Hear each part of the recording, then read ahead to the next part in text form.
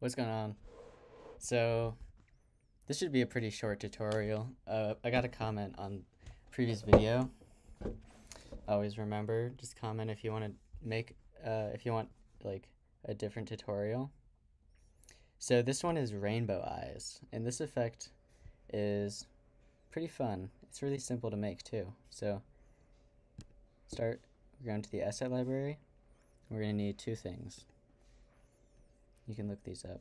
It's probably easier to look them up. We need eyeballs. So this is I like this asset. This and this are different. This is just like not as cool as this. So get this one. And we need to go to materials. So this tutorial is how to make rainbow eyes, but remember, you can use whatever material you want. You can make gold eyes, denim eyes, knit fabric eyes, lace fabric eyes, eyeball eyes, cloud eyes, you know. I don't have to keep going. So rainbow material and eyeballs. And you have to press the X. So drag under perspective camera. Follow directions. And now, look, we have eyeballs. Next thing we want to do, simply, we're going to change this material in our inspector. We're going to change this material to the rainbow material. So now we got one eyeball. Go to the second eyeball. Repeat the process. We have two eyeballs. And next thing you can do, if you'd like to, if you scroll down, you can edit the rainbow material. So if you want it to be like the effect that I made maybe a month ago or something, I did this. And I'm not even really going to do it because you guys can mess around with this if you want to, but you can do everything to change the rainbow material. You can do this with all the other materials too, to an extent. And then the next thing we have to do, if you notice the difference between right here in the effect that I published, is I made pupils. So how I did that was pretty simple. All I did was press add object and go to some of these pre-mades, use a sphere. It's really big. So then go to scene and just scale this down.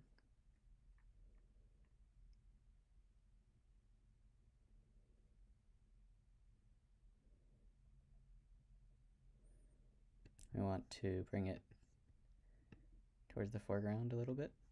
Scale it down some more. I'm not going to make it perfect just because this effect will not be published. So yeah, let's just say this is your pupil, and you can do fine adjustments by, instead of using the arrows, just use these. But we're not going to be doing that just because, like I said. And then,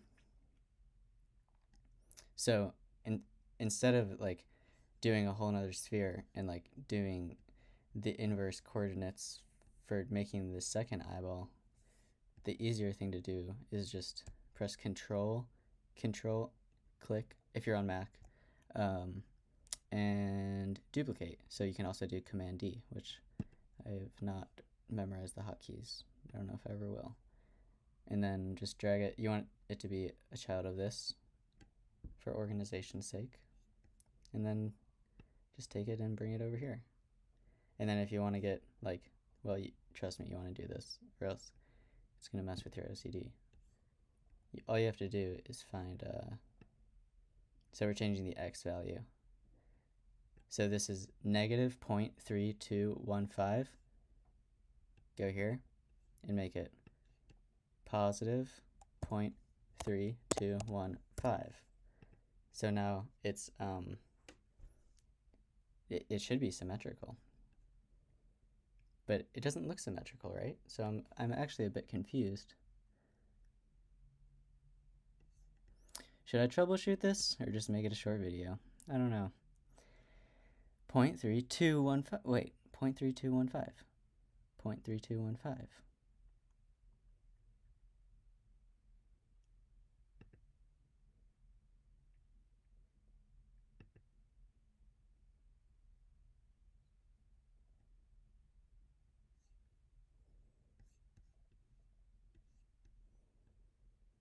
I think it is symmetrical. I think that maybe, see, it looks symmetrical on the preview, but just not like over here. We could just move it over, you know, but I'm not gonna spend like too much time because this is something that you can figure out on yourself, on your own. And then going back to something we covered in a previous video, to make it black or any other thing, or you can change these spheres to, and you make them rainbow again. Make rainbow eyes with rainbow pupils if you want. Make a new simple PBR, click on it, change the base color to black, and change the spheres to the simple PBR. So now they look a little bit more like pupils. So wow, that was like a speedrun tutorial, right? I hope that was enough. Should I do something else?